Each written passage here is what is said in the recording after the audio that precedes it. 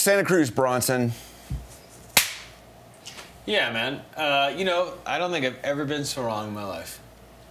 Santa Cruz came out last year with the announcement they're, overhauling their Blur LT and they're going to make it 650B, and I was just sure everyone is going to be like hating on it. Why make it 650B? And I've never been so wrong. Anytime I go for a ride on a Santa Cruz in my neck of the woods, people are like, "Oh, is that new Bronson thing?" Like, everyone wants to ride this bike. It's a big deal. That said, does it live up to the hype? What do you guys think? Well, it was kind of our bike was kind of a test bike, was a slam dunk, really. It's like the spec. It's like XX1, XTR brakes, NV wheels. I mean, it's kind of preaching to the converted. I mean, Well, okay, so it's a $9,830 bike. Yeah, it's the rich man's build, for sure. I could buy 3 of my trucks. The truck I drive, I could buy 3 of those. Hell yeah. So crazy expensive. But, so it better be. But the parts don't make it a great bike, right? I mean, you could have great parts and it still be a piece of shit, right? That's true. Sure. And this bike was not. Well, I'm going to get in my opinion. What do you guys think of the actual performance of the bike, though? It was awesome. I liked it. I thought it was good. I mean, it didn't blow me away, but it's a bike that I would buy. I mean, it's... For $9,800? No, actually. If I had the money, maybe I would. No, if you had a different job. I think that I thought it was a really great performing bike. And I actually cleaned a lot of the stuff on the trail and mountain loop that we had. And there was one climb that I had never cleaned on any other bike before. And I kind of attribute that to, like, the traction with the VPP linkage was really good. And then those Maxxis tires, the high roller 2s. They're great out here. Yeah. It's a good tire. They were. And it has tons of traction, and it was loose and it was good. It was good on the slick rock as well. And it was good on the slick rock, yeah, and lots of like on the off-cambery slick rock stuff, and like lots of really good traction on that too. Yeah, those knobs actually penetrated in all the dust, and it was pretty awesome. I thought the bike had one of the best stances next to. I felt almost as comfortable on this as I did on the Kona Process. I felt really centered. I thought I had a really balanced cockpit. I think the other thing I really noticed was just again how stiff, just incredibly stout those Santa Cruz carbon frames feel. Yeah. Again, you have 2 short dual links, you have 2 solid triangles going on there, and then you've got just this, brick shithouse kind of carbon fiber construction that, I mean, it's impressive. The bike really holds a line well. I guess it's easy. People are going to watch this and think like, well, $9,000, the bike should rock. But it's worth noting, you get the frame for $2,900. And which is still a lot of coin, but then you get the whole thing built up at a base level for $4,300. So you can get. What does that $4,300 bike come with? It comes with a Fox 34 up front, a CTD rear shock, and I have to admit that I'm totally spacing on the rest of the component spec. But I think it's a Dior setup or something. Yeah, I think so too, and it might even. Which is fine. Dior's good. Yeah, it's solid. I mean, but the core things, if you're getting a good fork, a good shock, and a great frame, at $4,300 and everything else is rolling and clicking along, you're in pretty good shape. So we have a ridiculously expensive bike here, almost as expensive as the V10 Carbon bike, right? And this is a trail all mountain bike, but you could get this at a lot less money. Yeah. I don't know about you guys, but I've kind of always had a little bit of a issue with the VPP linkage, in that I feel like that kind of makes like an S curve with the leverage ratio. And I feel like it wallows a little bit in the mid-stroke. Like, it just kind of feels dead to me when I'm pedaling along and hitting kind of little G outs and stuff.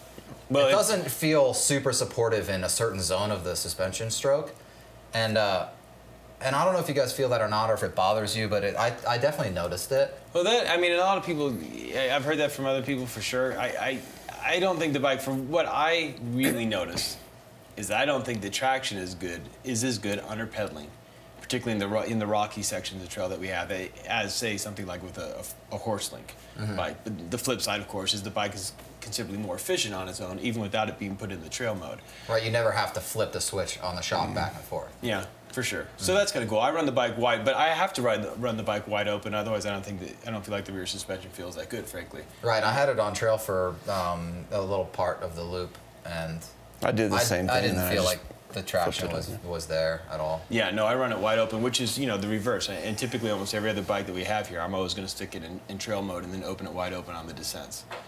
And I guess you could argue that's a plus of the Santa Cruz system, right? That's what it's all about, is that, the idea is that, tension on that chain is causing it, the suspension to extend slightly and to essentially combat squat, right? It's going to reduce the monkey motion. Yeah. And so it kind of works, but it's a trade-off. Yeah. I don't think the attraction is as good as with some of the other suspension designs. Yeah, but we have a lot of other suspension platforms that are doing that without sort of the drawbacks. Like I feel the Giant. I feel as though the Giant is really good. The Ibis Ripley, DW Link which bike. is a DW Link bike, it's that bike. I don't feel any pedaling feedback. I don't feel any wallowing. It's supple even when you're pedaling and like really powering on the pedals. Whereas with this bike, it seems like the harder you get on the power, there is a reduced suppleness in the traction. Yeah, I felt it out here. I really feel it back home where I have a lot of roots and I'm riding and I'm really powering up a rooty climb. Then it really comes to the fore. Here it was just sort of like, oh, this isn't as fun. Like you get on the specialized bikes and it's just you're powering through stuff on them and it feels like you're on a magic carpet. Yeah, it's just like blah, blah, blah, blah, through and everything. You don't have that here. But there are some things I really dig about the Santa Cruz that are going to sound kind of lame and bike nerdy. But threaded bottom bracket. Oh my God, yes. Yeah, how dumb does that sound? But I mean, it sounds like a total geeky thing to say, but it's a bottom bracket system that doesn't creak constantly, that's easy to work on. And, you know, they could take the route that everyone else is doing and put a press fit bottom bracket on here, right? Yeah, that's props to them. So many props to them for sticking to their guns on this because big time. People, I've seen even like steel manufacturers going with press fit because they think they can't sell a bike that doesn't have a press fit bottom bracket in it because everybody thinks that it's this big advantage, but it's a fucking piece of shit. And threaded bottom brackets they work. I've been a mechanic my entire life for almost half my life now, and all the press fit stuff sucks. Threaded stuff is far superior, and props for them for sticking to it. No, it's a huge thing because, you know, they're going to lose some sales. Some people are going to be like, oh, you're not technologically advanced because you don't have press fit. Yeah, you're behind the curve, but they're ahead of the curve. Exactly, because they're sticking to the guns and doing the right thing. And I love that about it. And I love, you know, there's a period there, you know, before Joe Graney came on as an engineer where their pivot hardware kind of sucked, frankly. You know, and I think they still suffer a bad rap, but they've got some of the best pivot hardware. The bike is beautiful. It's stout. There are a lot of things I do like about the bike. I'd have to say, as much as I liked it, I don't think the suspension performance is as good as some of the other bikes in the test. But agreed. But it is a hell of a bike. Yeah. And it's definitely top 5.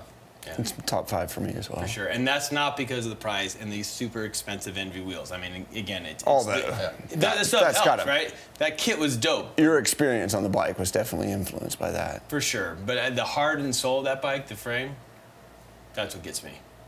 Yeah. Santa Cruz is doing a lot of things right, and they've done a lot of things right with Bronson, for sure. For sure.